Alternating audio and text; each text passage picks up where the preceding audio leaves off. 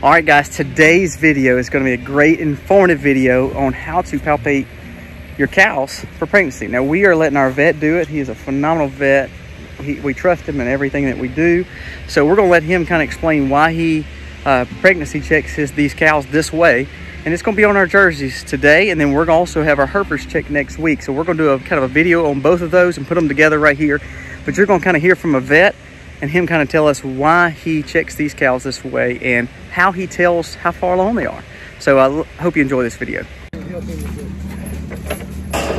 All right, we're going to get Allie set up, and then we're going to kind of walk through with the vet, and he's going to kind of explain what he's doing as he's checking these cows to see if they are bred. So I'm going to turn it over to the vet and let him tell us what he's looking for and what he's doing. All right, we're going to rectally palpate this baby and see exactly how far along she is. Tell that by where it is in the position, how big it is, and also what we can feel. We can actually feel the uterus and the slip and the fluid, and we can feel the cotyledons and the babies. Okay, so she is actually about 2 months. That's about it. Really? Yeah. So we're about maybe a little further. 2.5, about 3 months. 3 months. Okay. So she is bred, she's covered. So when you're inside and you're saying, okay, I'm gonna feel and see how far she's bred, what are you actually feeling for the most? So there's a couple different ways. If they're early bred, you actually feel a membrane slip in the uterus, and then after that you actually feel the baby. You go from a mouse to a rat to a small cat, big cat, beagle dog, and then when it falls way over in there, that's usually about 7 months of age, and then when it's coming back up, that's about 8 plus. Now, so it's the size of what you're feeling. I know you've heard people say they test their milk and they do the blood work. What's the point of doing this kind of testing versus anyone else? So the blood work, you have to send that off, and that's only a confirmation. That doesn't tell you how far along she is or anything like that. Perfect. This will actually, I can feel she is covered. I can tell you how far along it is. And obviously I can do it right now. The blood I have to send off takes 5 or 7 days, and we have to go from there. That's now awesome. We use the blood like if we're worried about early pregnancy, but if you go in there, sometimes if you're not too gentle, you could maybe abort them. And we use that for maybe a 25-day, 30-day pregnancy. Okay. So that's when we like to use blood. Now I've heard people say, oh, they can test the milk. Now is there any truth to that? And what's the benefit of doing that? So the milk, the milk, sometimes you can test it. You basically pull on it, and if it looks like glue, that lets you know you're probably around 5 months. Okay. But that's not very accurate. Another way some people will palpate when they get long bred, you can actually bump them from the outside, and you can feel a baby. Here again, it's got to be the right pregnancy. Like you could never bump, because it's hanging all right here right now, so you could never bump the outside. So it's got to be the right time of pregnancy to bump. Now, you regularly palpate, I can tell you at any point how far along. Now, the bull's been with them for about 6 months, and he's bred them pretty good before and quickly. Now the calves came off. I had both their main calves came off probably about 4 or 5 months ago. What would be causing him maybe not to breed as quick? Is this just the Jersey's not wanting to breed back as quick, or what? Anytime we have milk cows like this, sometimes that takes a little longer to breed back because they're using so much energy to actually milk. Okay. So, reproduction is a luxury. Okay. So that's an aftermath. So they're going to milk first, reproduction later. So if they're heavy milking, sometimes it takes longer, and also heat stress. Right. To get them bred, in the middle of May is pretty good. So heat stress will do it, plus just the fact that they're dairy cows and milking, it will back them up a little bit. So lightly bred, 2 to 3 months on Allie here. So we freshen up around 7 months. So by year end, we need to be cutting her off, letting her dry off. Okay. Treating her quarters and everything, you'll be good to go. All right, now we're going to be doing the Herefords next week. Is there any difference from the dairy to the beef cow other than the fact that they're milking all the time versus drying up the other ones quicker? So yes, there's a good bit of difference. As far as the palpating, no, we know the gestation, the size, all that kind of stuff. So it won't be that different.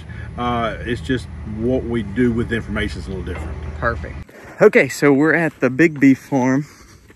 If you remember, we have already, it's a few days past, so the vet is going to check these cows, and we'll kind of make sure these Herefords are bred. You hear them, they smell the food. So we're going to get these moved over.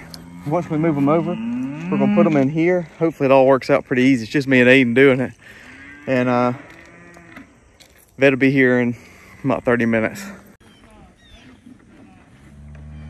All right, we're checking the beef cows now. So what do we got on this one? This one, we'll check her right quick.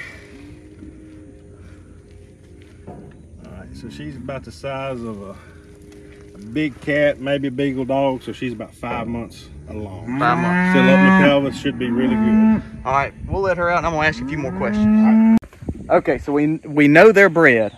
And now he made a good point. We're on a very hilly area, y'all know, on the big beef farm. So what was some of the reason and why would you say to stay off the hills when they start getting ready to calve? So you want calves when they calve, you want a flat area, because on these hills, if their head's uphill and their butt's down here and they calf, there's a good chance that they can actually prolapse their uterus. So you don't like that extra gravity pulling on that uterus. And also cattle, if they calve on the hill and they're kind of weak from calving and just exhausted, sometimes they can't get up like they're supposed to going up a hill. So flat areas to calve is a lot better than any type of hill. All right, so we know these were exposed, and we always said 42, 48 days. What is actually, if you said I'm gonna put a cow with a bull, what would you say to give her 2 cycles or 3 cycles? What would be a good amount of days with the bull? So if they do not cover within 60 days, you got problems. So anywhere, 45 to 60 days is perfect to get one bred back. Now, if you, as a vet, if that cow is not bred in 60 days, either you got a bull problem or cow problem. That's right. And if you know the bull is breeding everything else, it's time to get rid of the cow. Yeah, the cow's got to go. I mean, that. Now, if her name's Betsy and she's part of the family, she stays. But if she's 42, she rolls on down the road. I understand. That's a good plan. All right, one last question. Now, we talked about the difference in the dairy and then the beef. Now, when you check them, same thing, no changes there. Breeding back. Now, we know you're milking the Jersey on a typical beef cow. You know, they're feeding their calf.